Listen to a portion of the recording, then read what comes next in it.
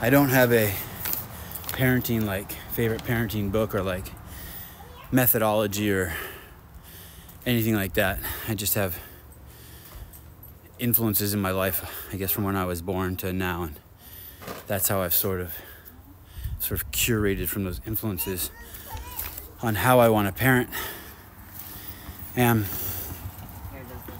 the three biggest influences that I see every single day are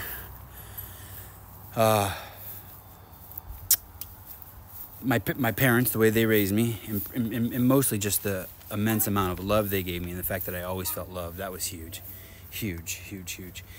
And not just my parents, my whole family, my sister, my aunts and uncles, my cousins, everyone. It was a very loving tribe. And then the second biggest influence is, these aren't in any particular order, but is CrossFit, and what I've learned from CrossFit in the last 14 years. And basically it's taught me how humans move, how humans should eat optimally, and how I can teach other people that, how I can incorporate that into it being a lifestyle. And that's just basically taking my L1. The L1 just blew my brain.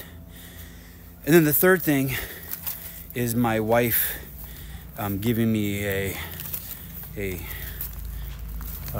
crash course, a 20 some odd year crash course in mindfulness. And what mindfulness is basically tantamount to meditating or self-awareness, but it's basically just always being aware on some level. It's basically just taking responsibility for your thoughts and your actions at all times, 24 hours a day, sleeping, waking, but having some awareness. And the more you practice that, what people call meditation, which you should be doing 24 hours a day, the more you cultivate, the stronger it gets, and you're more able to make the right decision, which often is to do nothing, no thing. But all that being said, I'm going to give you these 10 items that if you need those 10 items, a list of things to work on as a parent, or things you want to sort of incorporate that you think that I incorporate, that you want to work on, I'm going to give them to you. Number 1, always get up before your kids. If your kids get up before you, you will be playing catch up the rest of the day. Universal law. I didn't make it. It's just the way it works. I have 2 3-year-olds and a 5-year-old. If by fucking the hand of God, the stroke of, maybe it's Satan, they get up before me, I'm screwed. They are like chirping birds. Little kids are so demanding, and they will drive you crazy. Get up before them, an hour before them at least, and get your game face on. Be ready at all times. Have whatever you left the mess out the night before cleaned up. Just be ready. When they get up, the storm is on. Hurricane family in effect. So good parent, great parent. If you want to be a great parent, you get up before your kids, number 1. Number 2, if you fight in front of your kids, then you need to make up in front of your kids, even if you're faking it. Your kids are influenced by you. So if you leave the refrigerator door open, or your wife leaves the refrigerator door open, and you say to her, "Jesus Christ, lady, that's the 5th time I told you to close that refrigerator door." You know that's no way to talk to her. That's no way to talk to anybody. And you need to apologize to her, and your kids need to see that. You need to take a few deep breaths and be like, "Hey, honey, that was totally inappropriate. I'm sorry. I should have been calmer. It's no big deal. The refrigerator door's open. And what I meant to say is like, hey, we're wasting electricity. Can we try to close this?" And move on. It's you do not want to teach your kids to be a rude asshole, and you do not want to teach your kids to leave things open-ended. Open-ended fights and all that crap, that sucks. No one wants to be a part of that. Don't teach your kid how to do that. And we'll get into this as we go further and further, but there's no homeostasis around kids. You are either teaching them something great, or you are teaching them something horrible. There's no, oh, that just is what it is. There's no middle ground. They're always learning the good or the bad. Now, don't be an idiot. You come home from work and your brother's railing your wife, and you take a lamp and you break it over your wife's head, then you don't, and your kids are home and you've completely lost your shit, then you need to speak to someone like like Tony Plower, like a fight psychologist or something, to figure out how to unfuck yourself. You do not try to make that shit up in front of your kids. You know what I'm saying? I'm just talking about normal stuff.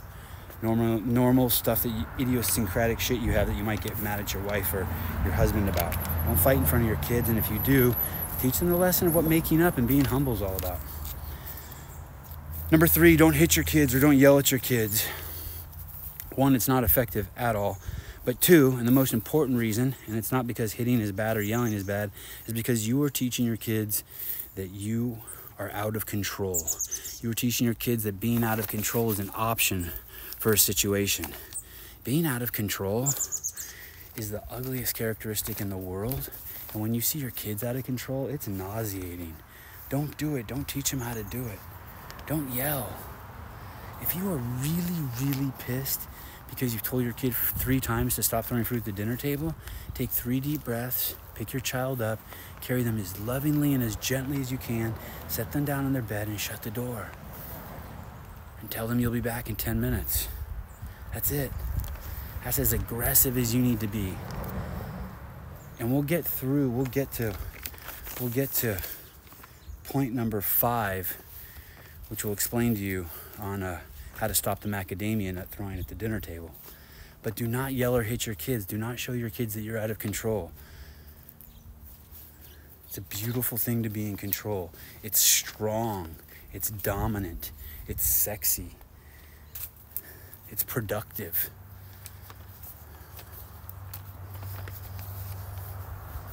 It's a strength amongst the biggest strength amongst the strongest people. Number 4, no sugar. Do not feed your kids poison. Ever, ever, ever, ever, ever do not feed your kids poison. Do not bring poison into your house. Do not feed your kids sugar. But it happens, and you don't want to make a weirdo kid. You don't want to be the kid at the birthday party with a bag of carrots. I get it. So here's what you do. You go to the birthday party, and there's soda there, which is a no-go 100% of the time. And there is cake, and there is ice cream. You tell your kid you can pick between cake and ice cream.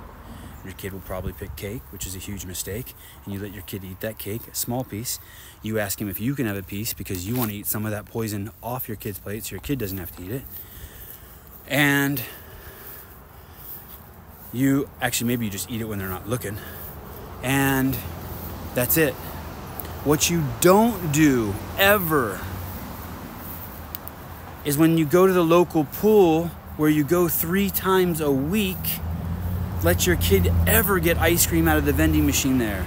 Because then every time you pass that vending machine, you now have a problem. It's like walking a drug addict past the heroin dealer. Don't do it. Don't set your kid up for failure. Say no the first time and let it be done. Say no 3 more times and your kids will just look at it and wish that they had different parents, but they won't fight you on it. Do not set your kid up for success, for failure. Do not let them have ice cream at a place where you go every day. The lady, let's say, at your kid's piano lesson always wants to give them cookies. No, not even once. Not even because it's Christmas. Make those places that they get sugar very rare, and make it sort of like an exclusive type. Hey boys, don't touch the motorcycles.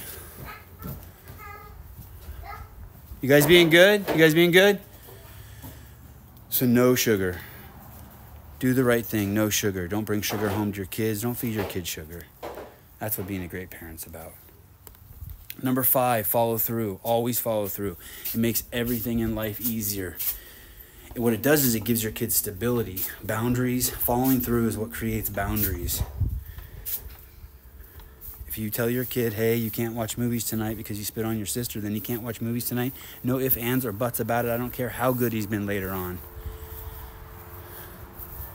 Follow through. That ties me back to number 3, no yelling or hitting. You follow through so your kid has strict boundaries and knows the rules so that you never have to lose your fucking cool.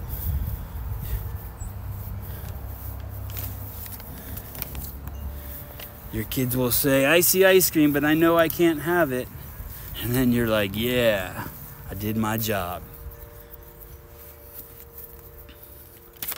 Be a good parent, follow through. It's not a fucking popularity contest. It's about making a safe place where your kid knows the rules so that they can go ballistic and be safe and be kids. You want them to be allowed to be kids. Not making boundaries for them will make them feel unsafe. It may seem counterintuitive to you, like you're being too strict, but you're not. You're making a super duper duper safe cage, boundary, acreage for them to go nuts in. Bedtime. Number 6. Always have a bedtime. Bedtime's super duper duper important. It's just more about those boundaries, more about having rules, more about feeling safe. You need to read to your kid every night. If you're going to be a great parent, every night, you need to put them to bed on time. And if you don't put them to bed on time and you don't read them, you're missing an opportunity that you will never, ever, ever, ever get back. Because once they fall asleep at 10 o'clock one night or 11 o'clock one night and you didn't read to them, then you're never getting that day back. And you never know what's going to stick and when it's going to stick with kids. And those of you who have kids, you know what I mean. You may do something 1,000 times and never sticks with your kid, and you do something once, obscure off to the side, and your kid sees it and it sticks. Read to your kid every night at bedtime. That may be the greatest gift you can give your kid. You want your kid to have a huge vocabulary. You want your kid to be a wizard with words. Why? Because words control this world. Naming is the origin of all particular things. Be smart, read to your kid. Let your kid be a magician that controls the world with his words. Those words will stick better if your kid sleeps well and has a great bedtime. Now, yes, maybe Friday and Saturday nights the bedtime is 10 o'clock. Fine, stick to it, make it 10 o'clock. Your kids need bedtime. They need structure. This one's really hard for me because I want to keep my kids up till 1 in the morning playing with them. That's all I want to do. Play, play, play every night. Bedtime. Bedtime and reading. Make sure you're reading to your kids. Exercise in front of them. I just did rowing and push-ups. And my kids came in there, and every time I got off the rower, they got on the rower. And of course, I want to be like, dude, what are you doing? You're in my way. But I don't. I just gently say, excuse me, my turn. And if they don't get up, I lift them and move them. And yes, they may be slowing me down a little bit, but I'm not fucking Rich Froning. I'm not Matt Fraser. I'm just trying to get fit, secondary to being a good example for my kid. And so I draw really strict boundaries. They can be in there when I'm working out, but but when it's my turn to get back on the rower, when I'm done with my push-ups, they got to get out of the way. And next thing you know, I'm working out with them. 3 rounds in, they see, my 3-year-old sees that every time I get off the rower, it's his turn. And when I'm on the rower, he's doing push-ups. I didn't even try to teach him that. I want them to see me sweat. I want them to see me struggle. I want them to see me humble. I want them to see me hurting. I want them to see me pushing through. Let your kids see you work out. Now, if you're juiced up out of your mind, you're doing 400-pound overhead squat, and you're fucking buzzed from the night before, and you drank some shit that's got more caffeine in it than 12 cans of Coke, do not be working out in front of your kids. I get it, okay? There's exceptions. Don't be stupid. All of this stuff I'm saying, don't be stupid. I'm talking about doing Cindy in front of your kids.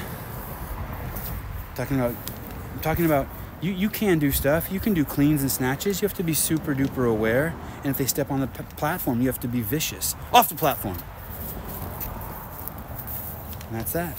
But they get to be in there. My wife still comes in here into the garage every time I'm working out and says, is it okay if the kids are in there? Absolutely. That's my job as a parent. I'm role modeling. That's got to be 51% of the reason I work out for my kids. Present your kids cleanly. Present them with no snot, clean shirt, nice hair, nice pants. Do not present your kids like pieces of shit. When I drop my kid off at school, I am shocked at the number of filthy kids that arrive there. And it's a nice school. Why do you present your kids nicely?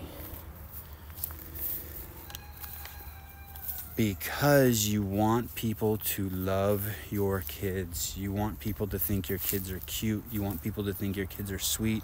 You want people to want to interact with your kids. Don't think for a second the 3 teachers in your kid's first grade class or 2 teachers don't have favorites and don't pick and choose who to work with. They do not want to work with the snotty-nosed kid with the torn shirt and the stain on him. They may have pity for your kid, and what's worse, they may even project that pity onto your kid. You don't want your kid to feel any of that. And would you go to work looking like shit? Would you go to work looking anything but perfect? A car mechanic told me one time, every time you bring your car to me, I was 16, I was a 77 Volkswagen Rabbit. Every time you, and he said it in his strong German accent, every time you bring your car to me, make sure it's clean inside and out. And I'm like, why? He's all, because I'll treat it better. And I get it. It's like I didn't need anything else explained to me. I get it. Please, what I do to make it really easy on me, one outfit. You guys have seen it. Argyle sweaters, capri pants, that's it. Wife beaters underneath in the summer, long sleeve shirts in the winter. Underneath the Argyle sweater, that's it. Clean shoes. I wipe their shoes down regularly. If I see any schmutz on them, I have wipes. Every time my kids get out of the car, I wipe their face with a wipe. I wipe their hands with the wipe. I'm not worried about disease or infection or any of that shit. I want them to be clean. I want the world to be like, wow, those Matosians are cute, sweet kids. I want to interact with them. Clean your kids. They're yours. I'm not talking about putting bows and stupid shit in their hair, trying to make sure that people know it's a boy or a girl or any of that crap. I'm talking about just a clean presentation. You know what that is?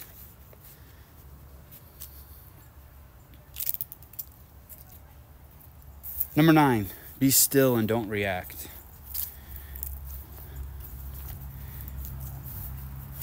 I would say 50% of the times I interact with my kids, I probably shouldn't be. I should be staying quiet. Why is that? Because I don't want to take opportunity away from them. It's their moment. It's their time. You've seen your kid try to jump up to a half-inch little step 20 times and fall every time. And then all of a sudden you see him try to jump to a 2-inch step. And what do you want to do? You want to interfere and say, no, don't do that. That's not the time to interfere. Even though you know he can't make a half-inch jump, how's he going to make the 2-inch jump? It's still not your place. That's not what parenting's about. Parenting's about, while he's doing the 2-inch step, to make sure some guy doesn't get him, or he's not doing it in the middle of the street. If you're in Florida, some alligator doesn't get him. Or if you're in Santa Cruz, California, to make sure he doesn't step on a needle. That's what your job is. Other than that, try to keep your mouth shut, watch your kid, let your kid be free, let your kid express himself. You can have those concerns in your head. You can have that fear. But have enough mindfulness and cultivate enough self-awareness that you don't actually act on your fears and project them onto your kids and steal opportunities away from your kids. I'm not saying you should urge, by the way, please don't read into this. I'm not suggesting you urge your kid to jump up onto the 2-inch step either. Same bullshit. That's just chatter in your brain too. You don't have to do anything. You're just there on sentry duty. Is that what it's called? Sentry? You just look around. You just take the Tony Blauer course and just keep it, just turn that on, flip that on when you're with your kid. Turn on the Tony Blauer course and your CFL1. That's it. Stay as present as you can. That's not going to come easy. That's practice. It's the same mindfulness you use when the reason why you don't stuff something in your face and eat it when you want to. You see that thought and you let it go. Number 10. I only had 9 for the longest time, and finally my wife pointed out number 10 to me. You are not friends with your kids. Let me rephrase that. Your kid is not your best friend. You can be your kid's best friend. Your kid can come to you with everything. That's your job. When his girlfriend breaks up with him and he's crying, he comes to you. When your daughter doesn't make the cheerleading team and some other girl called her fat, she comes to you. When they snuck out in the middle of the night and they got drunk and they call you at 2 a.m. because they're stuck somewhere, they call you. Yeah, you're there for them. They are not to be there for you. They're not to hear you wake up in the morning and say, does this outfit look bad, make me look fat or look bad on me? You're not there. That's what your spouse is for. If you're divorced or whatever, or single, you don't have a spouse, then suck it up. That's just one more obstacle or hurdle for you to deal with. But they are not your friend. Don't burden them with any of that stuff. Not until they're 50. So like I'm 48 and I don't even want to hear any of my parents' shit for another 2 years. You hear that, Mom? Dad? Your kid is not your friend. You are a parent. You are a role model. You're a paragon of strength. That doesn't mean that you can't show weakness. That doesn't mean you can't cry. That doesn't mean you can't have feelings. That means just don't let them see stupid insecurities. You know if you look fat. They don't want to hear, my kids don't want to hear that any complaints I have about their mom. They don't want to hear any complaints from my wife that my wife has about me. Don't put any of that on your kid. Your kid is not your friend. So those are the 10 things. You got it. Now granted, this is a guy who only has been a parent for 5 years. So, I mean, I would say 98% of what I said you should vet with someone who's been a parent for longer. But these are what you see me implementing. This is why I'm getting what I'm getting out of my kid.